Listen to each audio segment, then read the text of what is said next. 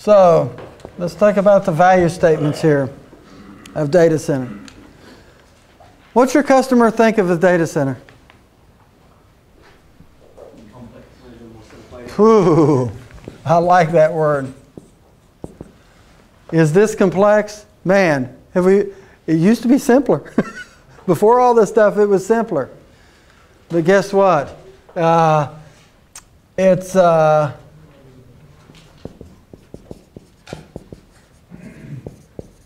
Is there a lot of value in virtualization for this customer? Have they been really focused?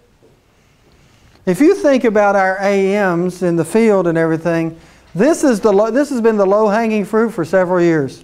Why? Because only somebody who's stupid wouldn't want to do it.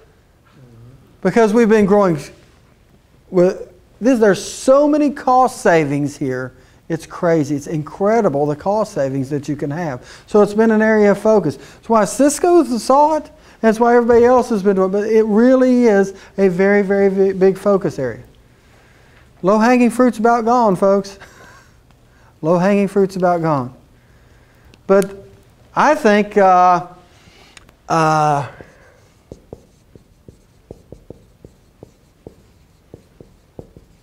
it's allowed business to be more adaptable. It's allowed them to actually roll out applications. What used to take them weeks to do can be rolled out in days or less. It has changed the business proposition of how fast I can go to market. Is that important to business leaders? That's critical today. Because guess what? It used to be, if you think about it, anybody remember when Coca-Cola came out with New Coke? Does anybody remember that? Years and years and years ago, Coca-Cola decided that they were going to move away from their original formula and come up with a new Coke. And it flopped like no other. Nobody liked it. Nobody wanted it. Nobody would buy it. How long did it take Coke to figure that out and say, we're scrapping that? Yeah, it was like months. It was a matter of months. Could they even survive in today's world like that? How fast can they know about it now? How fast can they know about it now? Very quick. Probably the first time somebody tweeted. You hand somebody, say, you got a Twitter account? Here, drink this and let me watch you. Right? Businesses are having to adapt faster. Virtualization actually helps that. It saved them a ton of money. It might have been only a one-time savings for them, but man, it was a lot of money. They're not going to have these price cuts over and over. That budget money's gone, by the way. Once they said, we're going to save this much money, we're going to spend a lot this time, guess what? Next year that money's not going to be there because we've already fixed it and it's going to help our business. But it's about the adaptable business. Virtualization gives that to customers. It actually has opened up the cloud. Where's the cloud at? It depends. Public. Oh. On-premise, off-premise. Yeah. So the cloud description, it means that with virtualization, a customer can say, I'm going to create my own cloud internally, my own private cloud. Yeah. Or I can actually go now have an offering to have a public cloud where people can actually invest in this technology and actually host my applications or whatever it is, services out there in the cloud. This is the technology that allowed that. It's the only technology that would make it work. Or we could have a hybrid in some cases. There may be a hybrid. I think there's going to have to be a hybrid for a long time for certain applications. Virtualization, this data center thing.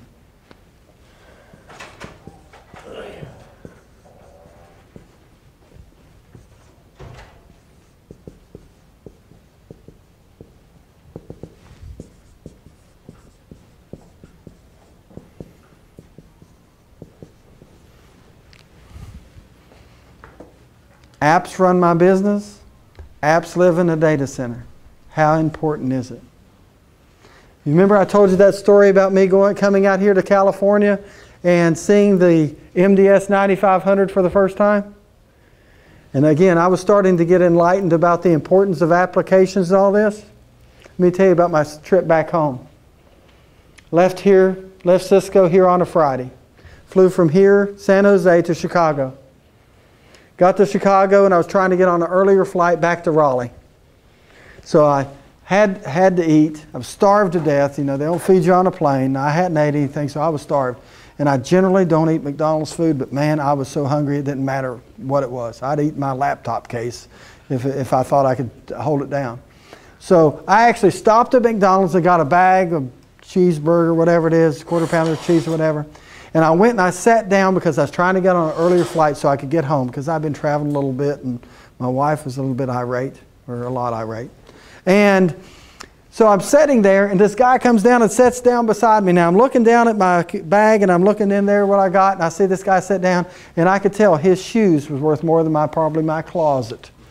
Because I'm not a snappy dresser, and this guy's shoes were nice, had nice shine on them. You could tell they were nice shoes.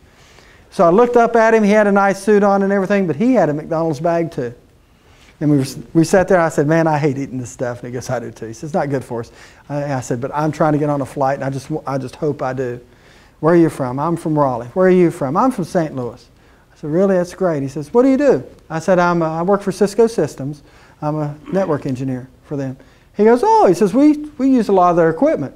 I said, well, thank you very much. First thing I say to every customer that's ever bought anything from Cisco, thank you for buying Cisco. That's what I did when I was an engineer. Thank you for buying Cisco. I said, well, who do you work for? He said, Keebler. I said, thank you for making those cookies. Keebler's a cookies. They make cookies. And my boat doesn't leave the dock without them. I'm telling you, I love me some Keebler cookies. You're hoping they'll make brownies. Yeah, exactly. Well, no, they can never make brownies good enough for me. I mean, you know, that's mass produced, but those cookies are good.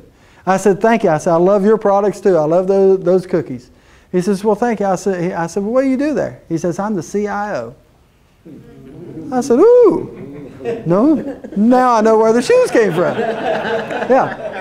I said, I'm coming back from San Jose, and I said, I'm a networking guy, routing switch guy and everything. And I said, I'm really getting opened up into this data center world and how important applications are into it. And he goes, yeah. I said, because we're actually going to sell a data center switch. I was pitching it to him already. I said, it's got some unique capabilities, whatever. And he goes, yeah. He says, data is the most important thing. He says, you know, guess what? He says, if we're without our data for one day, he says, I know I'll never keep my job. He said, I'm gone. He says, an hour of downtime, I'm probably dead.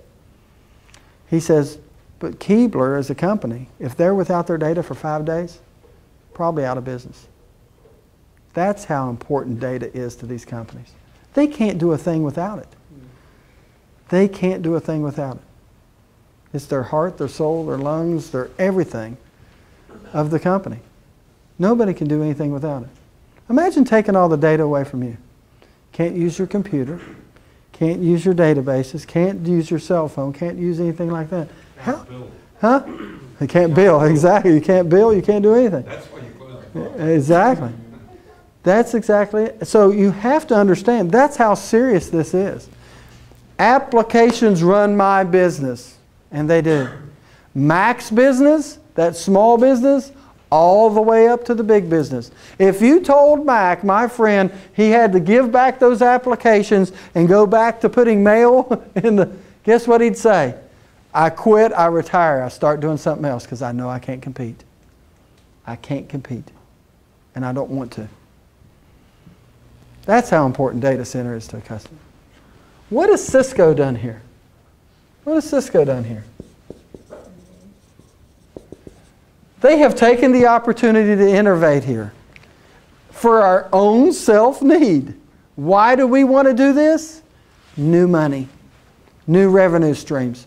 We found a place where we could make a difference by innovation, by introducing. And what did it do? A new bubble. A new bubble.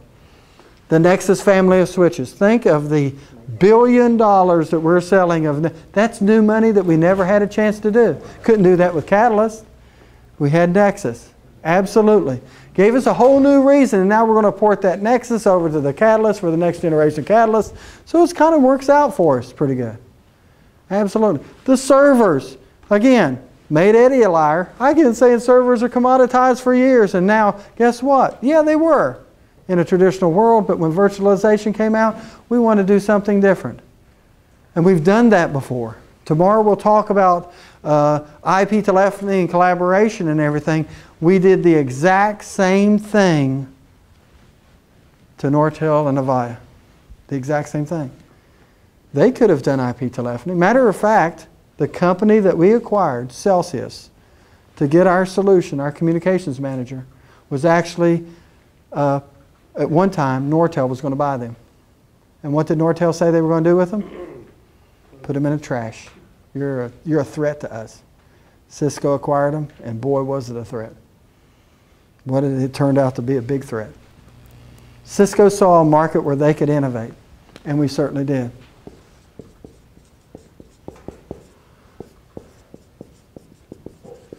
Cisco's got the products and solutions to help add on to this virtualization. If this whole data center is a huge one brownie, you know, virtualization is just one chunk of it. We've now added that virtualization to the infrastructure, the multiple data centers that look like one. Cisco's put a lot of R&D in there and innovated with all the technologies in there. Fiber channel over Ethernet, data center Ethernet, OTV, all these different things that we've came up with, which are now becoming standards if they haven't already become standards, to be able to innovate there, right? Absolutely.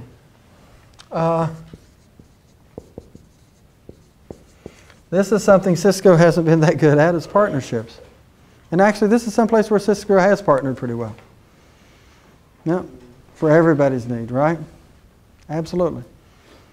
They've had some good partnerships, but they've broken some good partnerships. The partnerships with HP and IBM certainly went down the tubes. Certainly went down the tubes. But we've created new partnerships with EMC and VMware and now Microsoft and SAP and Oracle and all these different solutions, again, that we've got. So Cisco's expanded out, trying to become more important into the customer. As why is the we want to get closer to the apps. Closer to the apps. So, so that's the data center side. Any questions? Any comments? That's the hardest part to understand and the hardest part for me to teach. Yes, sir. Service and support? Yeah, it could be, yeah. I'll tell you this. Not there yet.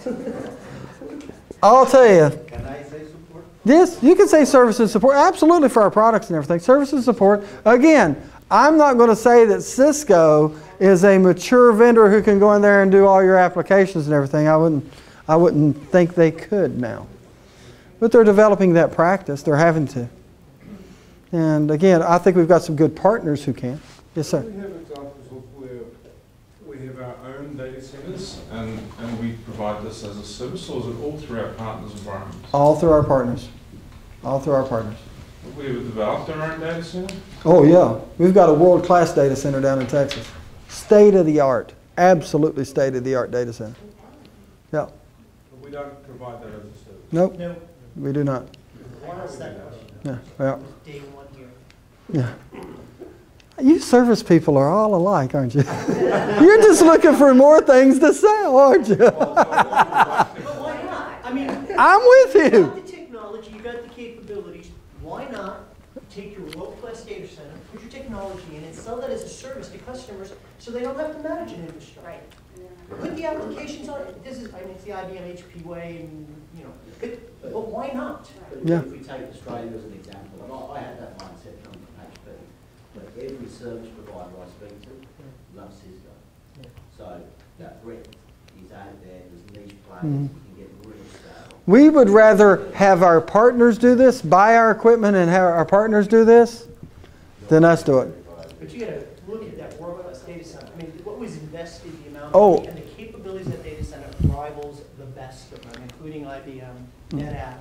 I've been to all of those data centers, and it's incredible. And it's the first question I asked, and I was told no. Well, again, I'm going to go back. How much Wow. percentage of Cisco's product goes through partners? Do we want to make our partners mad at us? No. Do we want to be in the services business? Those are bigger questions for me. A very good question.